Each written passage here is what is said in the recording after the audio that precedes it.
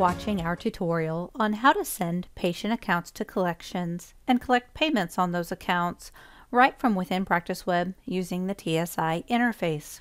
In this tutorial, you'll learn how to use TransWorld Systems, or TSI, for patient collections.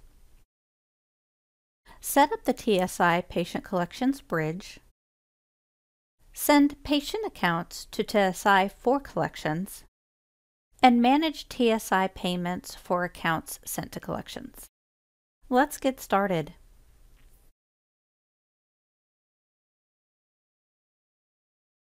You can now send patient accounts to collections and collect payments on those accounts right from within PracticeWeb using the TSI interface. TSI stands for TransWorld Systems, which is an industry-leading provider providing billing and collection services to dental practices. Once you're signed up for TSI collection services, you'll be able to directly send delinquent accounts to collections from the Manage module in PracticeWeb. Using TSI, you can refer to collections quickly and collect more reliably on your accounts receivable. Patients can either pay TSI directly, or they can contact your office to make payments. Regardless of where the patient chooses to pay their bill, it will be reflected in the patient's balance in the account module. To use TSI services in PracticeWeb, you're going to need to sign up for collection services with TSI. If you click on the Manage module, then TSI Collections button, before you sign up for the services with them, it'll take you to this webpage. You can fill in your practice's information and be contacted by a representative from TSI and get signed up. If you have already signed up, instead of the website, this button is going to take you to where you can manage your account. If you have questions about TSI's collections methods, pricing, or other products they offer, please don't hesitate to fill out the form and speak to a TSI representative directly. To set up TSI collections inside of PracticeWeb, the first thing we're going to need to do is set up a custom billing type for all accounts that are going to be sent to TSI. In the main menu, click on Setup at the top of PracticeWeb, and then click on Definitions. In the Definitions window, we're going to select Billing Types. Then click the Add button down at the bottom. Now we're going to enter the name to use for the billing type. We're just going to call it TSI Collections. This billing type is going to be automatically assigned to guarantors that have been sent to TSI. In the second box, we'll mark this billing type as the Collections billing type by entering a capital C in the box on the right. Please note, do not assign the TSI Collections billing type to any patient manually. If you manually set a patient's billing type to TSI Collections, it will not initiate account management with TSI. So a delinquent account could fall through the cracks. Also, do not manually change a patient's billing type from the automatically assigned TSI billing type to something else. Manually changing the billing type is not going to stop or start TSI account management, although stopping patient payment accounts linking could result in duplicate yet different statements. So essentially, you want to have the TSI program bridge be the only thing that touches the custom billing type that we've just set up.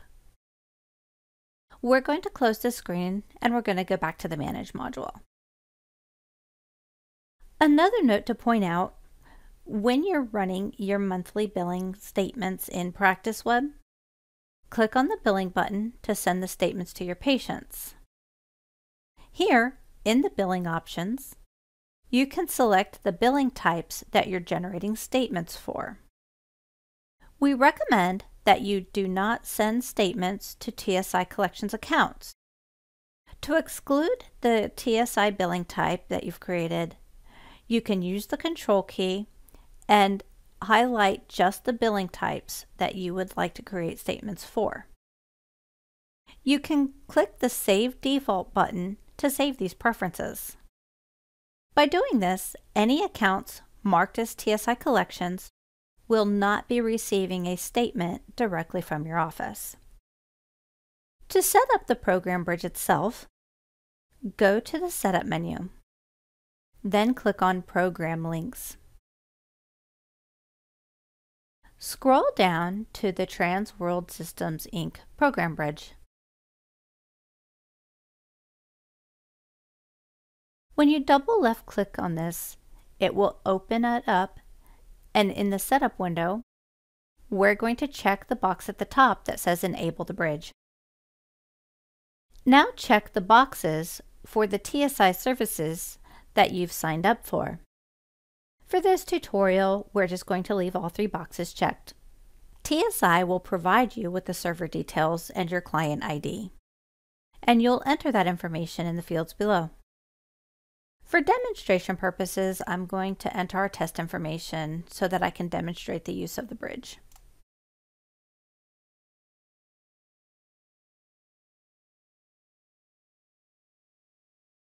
If you want TSI to send a paid in full thank you letter when the patient has paid their balance, you can put a check mark in this box. The last drop box here is the paid in full billing type. As we discussed earlier, when you send a patient account to TSI, it's automatically going to change the billing type in the family module to the collections billing type that we created. Once the patient has completed their financial obligations and brought their account to current, TSI will let PracticeWeb know that the patient is no longer in collections and will change the patient's account type back to whatever billing type we have selected here. I'm going to leave it at standard account. Once you click OK, all our information for TSI is saved and the program bridge is enabled. To use the TSI Collections through PracticeWeb, in the Manage module, click on the button marked TSI Collections. This is going to bring up the Accounts Receivable Manager. If necessary, PracticeWeb will run aging here.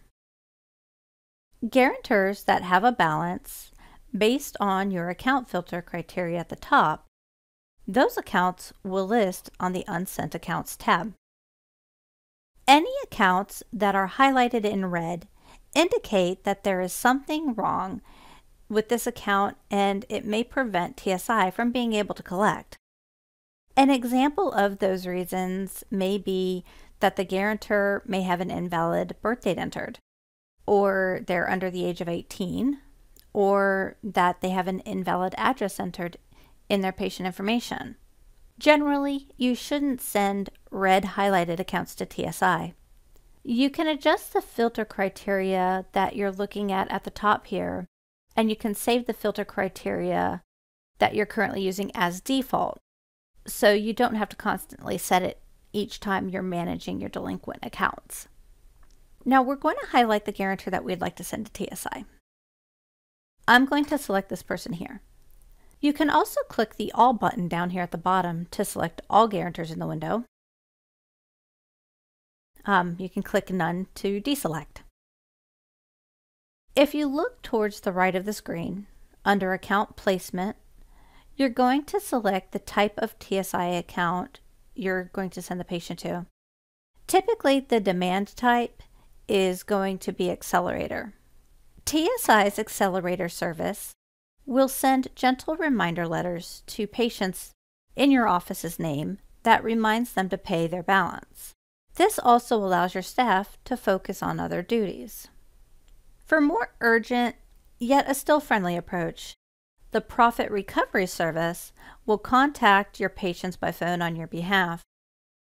This will prompt more delinquent debtors, and the TSI's Contingency Collections Service urges patients to make a payment before their accounts are charged off as a bad debt. For this example, we're going to select Accelerator, and now we're going to click Send to TSI. Any recommendations that the TSI server has for your accounts will display here. For today's tutorial, we're just going to hit Yes and send this account to Collections. Now, the TSI Collections billing type that we've created earlier will automatically be assigned to any account that you send to TSI. From that point, TSI is going to begin managing billing and collections activity on that account. If for some reason you want to stop collections efforts on a patient, you can come back to the TSI Collections under Manage, and in the Accounts Receivable Manager, click the Sent Accounts tab. You can select the patients that you wish to suspend from collections. Now, under the Account Status Updates at the bottom of your screen, we're going to select the New Status drop-down box and select Suspend. This will temporarily stop collections efforts on that account. Make sure to select the new billing type that you would like that account to have instead of the TSI Collections billing type. Now hit Update TSI. Now, TSI will know that you don't want them to follow up on this account at the moment. If you return to the Unsent Accounts tab, you'll see that the patient that we have just taken off of the Sent to Collections tab once again appears in the Unsent Accounts list. But now, the date and time that the account was suspended will show here on the right-hand side. We're going to go ahead and send this patient back to Collections so that we can show you how to make payments on TSI accounts.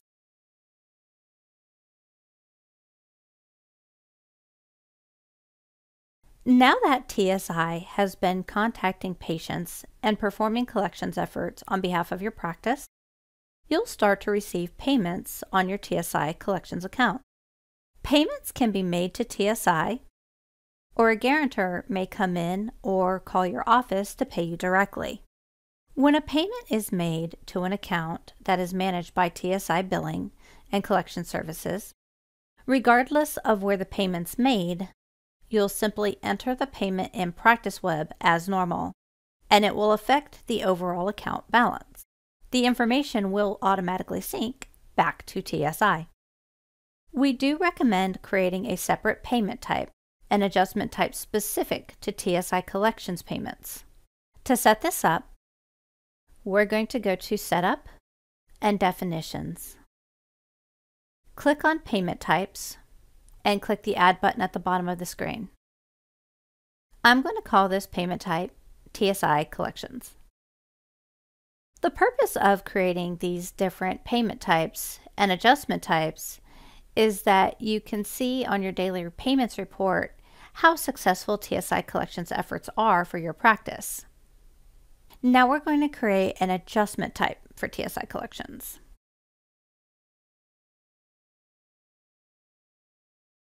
I'm going to make this a negative adjustment, so put a minus sign in the box here on the right. And now we can close the screen. Now that we've set up our payment and adjustment types for TSI Collections, we're going to show you the two main payment types for TSI accounts. The first example is when the patient has paid TSI directly. TSI will send you a check minus their fee for collecting on your behalf. You'll want to enter a payment showing the funds that you're receiving from TSI. But then you're also going to want to make an adjustment on the patient's account to give the patient credit for the portion that TSI has withheld for their fee. We're currently in the patient's account that we want to enter a payment for, so we're going to hit the payment button. For patients that have the TSI billing type, this window is going to pop up. It gives you the option of indicating that, yes, this payment is directly from the debtor or guarantor, or no, the payment is coming from TSI. If you've received a check from TSI, then we're going to click on No. Enter the amount of the check that you're receiving from TSI. So in the payment type at the top, we're going to select the TSI payment type that we created previously, and we're going to click OK. Next, you'll want to create an adjustment on the patient's account so they can get credit for the portion that they've paid to TSI.